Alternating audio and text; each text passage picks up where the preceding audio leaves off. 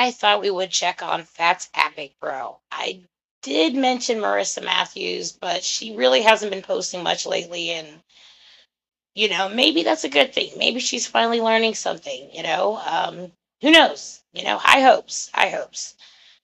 And as far as Fatsapphicbro, obviously they're still active. And I just want to clear some things up from the last video I posted about lipodema. Yes, I do understand that it can be hereditary, can be carried down. It just doesn't help that Jordan Underwood is still very morbidly obese and not taking care of herself. She's even going to a fat camp. And isn't that a good sure way of getting fired from her community, getting shunned, getting kicked out? I thought that was against the rules here. But I guess we'll find out. Hey, maybe she'll learn. Maybe.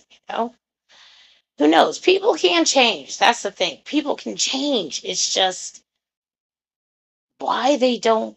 I don't know. They have so much life ahead of them, so many things to explore, and it's just like they've already given up already, just done already, and it's sad. It is sad. But at the same time, instead of these videos where they're constantly putting other people down for wanting to be happy, for living their life, for being healthy, for losing weight, that's you're a miserable person. You obviously need more help than you're letting on. This isn't right. A lot of people have worked hard to lose weight. They've gone through hell to lose weight. You have no idea what that feels like and how wonderful it feels when you're finally able to do things you haven't done in years. I I know this is stupid, but it's little. I could never cross my legs because my stomach was in the way. I can actually cross my legs now. No problems. Maybe before I had to adjust some things to get them crossed, but now, no, it's not a problem.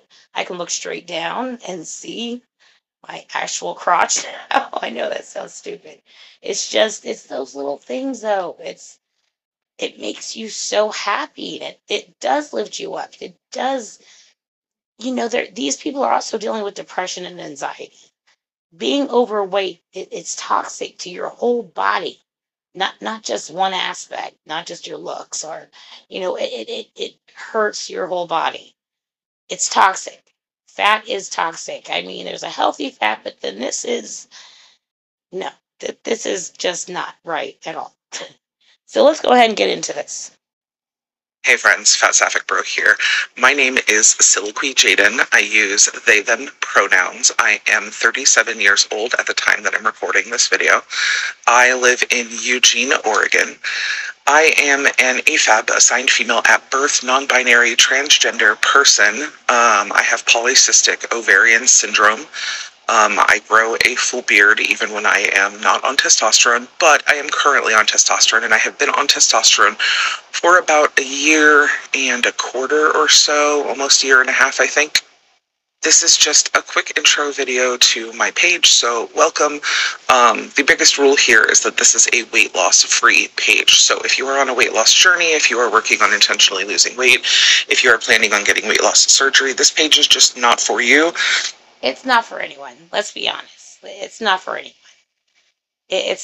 Technically you should not be posting this at all. It's bullshit. It is. Oh, come on. Don't do this. I just don't get it. Okay, the older I get, the more I learn, right? Isn't that the way it's supposed to go? Yet these people are still stuck in the same. If anything, they're trying to make us backtrack to the Middle Ages with everything we have learned, with the technology, with how far we have come. It's conspiracy to them. It's one big conspiracy. It's no offense to you. I don't hate you or anything. It's just that I keep this page, especially weight loss free, and I try to keep most of my social media weight loss free. So if you are participating in weight loss, if you are pro weight loss, if you are on a weight loss journey, just don't follow me. Just scroll on. Nobody follow this person. I'm not saying that to be mean. I'm not saying that to start anything. This This person is so misinformed and they are trying to spread it like wildfire. And it's awful. It's no. After everything I've gone through from losing the weight and the health issues I still deal with, hell no. Bye, and continue on your life happily without me, please. Also, if it's clear that there are trolls in my comments, don't engage with them. It's not worth your time. Your best bet is just to tag me and also include the username of the person who is trolling. See, the thing is, they think it's some kind of fight. It's some kind of war, or it's just something they're fighting when they've pretty much technically already lost. They've already given up, yet they claim to be fighting for what? You're already big. Isn't that what you wanted? You got it. But the only problem is you're out here promoting it as okay, as healthy, as being. It's one thing if it's just you saying this, that's how you personally feel. That's but see, there's other things. Like, it's not just how you personally feel. Okay, let me take that back. Hold on. Because they also bring in other things that they try to justify why they're this way, why they continue to remain this way. And it's not right. It's confusing a lot of people out there who are already dealing with depression and anxiety, and I'm sure a weight loss problem, an obesity problem. It sucks. I know. I've been there, but it can get better. Your mood, everything improves. It's amazing. It's a good feeling. That's what you want. This is depressing. This is sad. This person never goes anywhere. This it's this person needs more help than they realize. And they're trying to misinform everyone because they're miserable. And I will just block them and not engage with them. She's blocked me, or he, whatever. I'm sorry. They've blocked me before. I've actually had some videos taken down in the past. I mean, they were put back up because I didn't break any terms. I didn't break TOS at all. But I've had them come after me plenty of times. They probably still do. I just haven't checked my email or what. If you have any questions, my inbox is always open. Please excuse my voice. I've been dealing with this for like months now. I'm trying my best. I'm trying my best to come back to, to get my voice back, damn it, to get my voice out there. And my email address is in my link tree, as well as a bunch of other info, if you want it, is there as well. Feel free to reach out if you have any questions, if you need any support, or if you just want to say hi. Otherwise, enjoy your time here. Thanks. It's like a universe she's inviting them to. God, I'm sorry, keep forgetting. This person is confusing me because they're confused. And I'm not saying that to be mean. This person says, and there's a massive difference between changing your diet/exercise to be healthy and trying to lose weight. Yes, exactly. And this is the problem. I talk about this all of the time. I say this all of the time, and people don't want to hear it. And they don't want to take it in, and they don't want to understand it. And it's very frustrating. Because I get a lot of troll comments about how I'm anti-exercise and anti-healthy eating. But aren't you? I thought... excuse me? And I'm only promoting eating junk food, and I'm promoting never exercising, and I'm like, what the hell are y'all talking about? But they all assume that because I say intentional weight loss, that means I'm talking about healthy eating, exercise, healthy movement, etc. I'm not talking about health goals. I'm not talking about health habits. I am talking about focusing solely on a number on a scale and thinking that... But that number does help, okay? A lot of people like to see that number go down, which is something obviously you don't see. But this person seems very confused about who they are, what they're talking about. The last thing you want to do is listen to any advice they give out. Getting to a certain number on a scale will equal health. And a certain number on a scale will... Okay, so no, it doesn't equal health, obviously, no. But it kind of goes hand in hand when you're intentionally losing weight or trying to be healthy, any of that. Eventually you're going to see a damn scale, whether you like it or not, at your doctor somewhere. Or even you might get a little curious. But come on, nobody really cares about the scale. You're the only one making a big deal about it because it probably bothers you, no one else. Never equal health. That's not how that works. And that's what I mean when I talk about it. Well, then don't weigh yourself all the time. Don't do an Amberlin read and weigh yourself every day and count the 0.2s.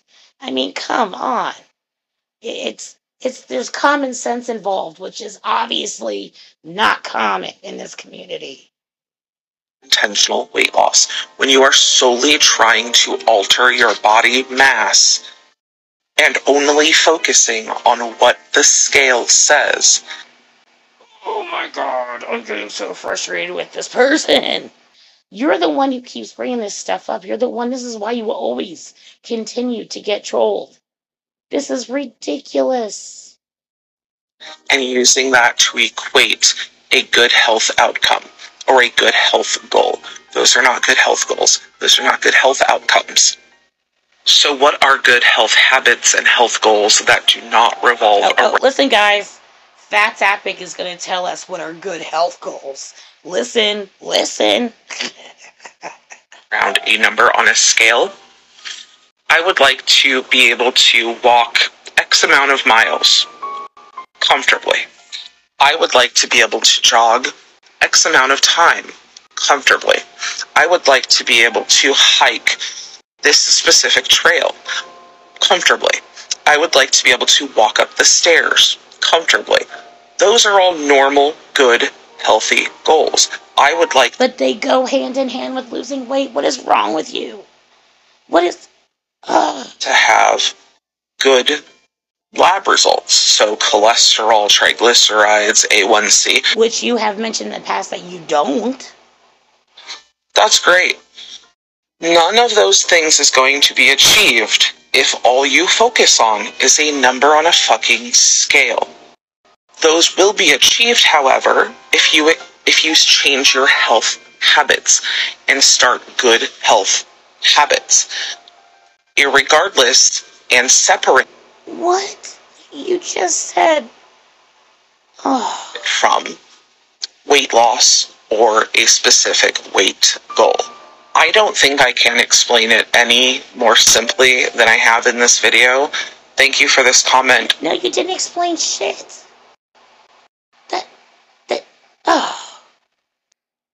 Is there anything on the topic of chronic pain that y'all want me to talk about or are curious about?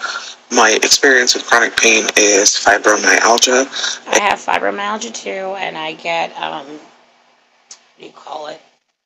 Like, stress does trigger it, and I mean, a lot of things trigger it, but I've learned to work through it, like it does suck, but that's just it. Sometimes days suck, you just keep going. Unless you're Fatsapphicbro, you just give up, sit down, and say fuck it, right? A herniated L5-S1. I have a herniated disc too. And osteitis pubis. I'm open to any questions y'all have, or... I have sciatica, fibromyalgia. I do have a herniated disc, which is what causes the sciatica.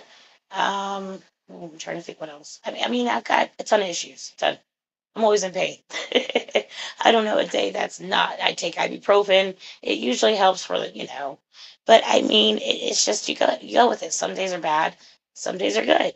I have more good days though than I have bad because I've been taking better care of myself. Like I feel like I used to feel like this person all the time. Sad, depressed, in pain, hating life. And hating other people who are having a better life than me. And that's really not fair to yourself or anybody else. You're only really hurting yourself in the end. You can't, this is not healthy for anyone. This is not healthy for anyone to listen to, even as advice or even coping as someone else who's going through it, because all they're going to give you is, oh, don't do anything about it, because intentional weight loss is bad and they'll just make it worse. And I do believe it was Fatsapphicbro who said the fat cushions her knees and stuff. No, it's eating it away. Oh my God. If there's anything you want to chat about in the chronic pain world, let me know. And if you're a fellow chronic pain patient, I really hope that something eases tonight's pain. Sending you a lot of love. Eek, but I helped you, so I get to violate your boundary, the manipulation. Holy moly. You're totally right. After that interaction, you're totally right. After that interaction, this happened literally saying that because they don't like my clearly stated boundary, I deserve to be stalked. Like, wow. This is going to be long-winded, so get ready. I think your page is disgusting. The way you talk shit about fat people and claim you know literally anything about health. You don't. You're a hateful, stupid little girl. Whoa. But I want to let you know I was friends with FSB. I spent hours of my time when they were upset over your videos trying to figure out your hidden account. In a friends only video that was old, but I saw for the first time today, I made a comment about making weight loss videos. They immediately unfriended me, saying my page isn't for people trying to lose weight. It's a boundary. Wow, what a stupid boundary. I like the hidden channel. Oh well. Oh well for you, Fatsaphic. That's then don't publicly make shit. That's stupid.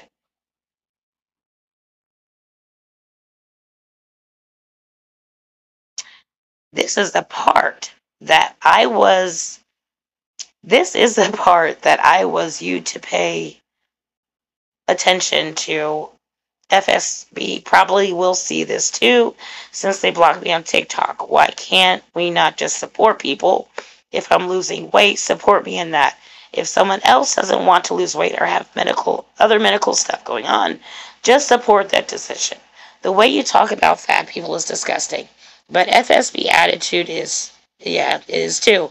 I hate everyone. Everyone is just garbage to each other, and I'm fucking sick of it. Yeah. I mean, I kind of believe you, but yeah, not really. It's when you put stuff like this out there, you're obviously not going to get a good response. That's just the way it is. Keep stalking FSB. I really don't give two fucks. But no wonder they have no friends. Beggars can't be choosers. Fucking back shit. Think I'm going to eat myself to death by all. Oh my god. See, I don't even see it as being that important to make. I mean, yeah, some things can be frustrating to watch, but if anything, FSB is more frustrating to watch than anything.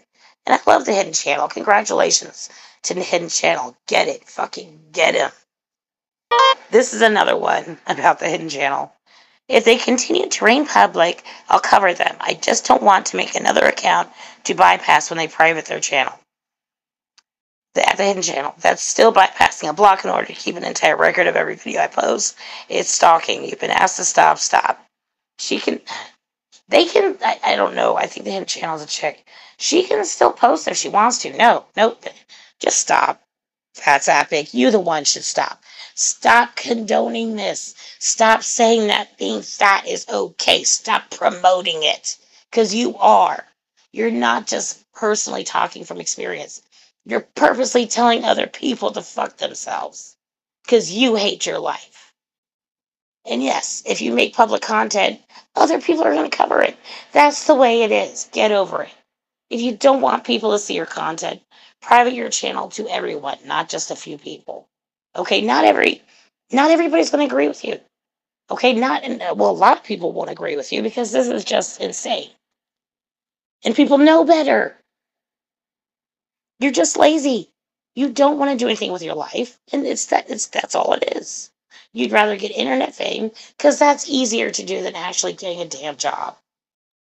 You believe that the clinical definition of obesity qualifies as a disease? I just want a yes or no. Drop it in the comments. No, I don't, because it's a choice. Yeah, a lot of things are considered a disease. Drug addiction and a lot of, drug addiction, obesity, gambling, a lot of things are considered a disease because so many people deal with it and let it run for so long, and it does fuck them up mentally. But that doesn't mean you can't change it around. Like damn it, sorry, they keep acting like it's just impossible. It's over, game over, my life's over. I might as well just sit here and die. And if you believe that clinical obesity is a disease, do you believe that it is a disability? I'm welcoming just a yes/no answer. It doesn't have to be, you don't have to give a whole explanation as to why you feel that yes or no, it is a disease and or I don't think that it should be considered a disability, obesity, because I feel like that'll only make people not want to get better. They'll be trapped in that body because they'll just get money to be in that body. I don't think we should condone that. And I don't think Social Security does either. I don't think they consider that a disease because it's also a choice and something you can actually get better. So, but this person doesn't want to. disability. I'm just curious what folks think in general, and I will do a follow-up to this once I've got some I think for you personally, you're just lazy. You don't want to lose it. You can't sit here and tell me, oh, I have all these pains. I'm always sick. I'm on disability. I really can't work or do anything. And you guys don't understand. I used to say the same shit. Okay, you can't play the player. I used to say the same shit. You can't snow the snowman. Come on. I used to be the same way because I was miserable. I wanted other people to be miserable. I'm on to you. Oh, folks, that is a nice shot of my screen right there. That is the end of the video. I'm sorry, I just couldn't do it any longer. They were driving me insane. I need a break.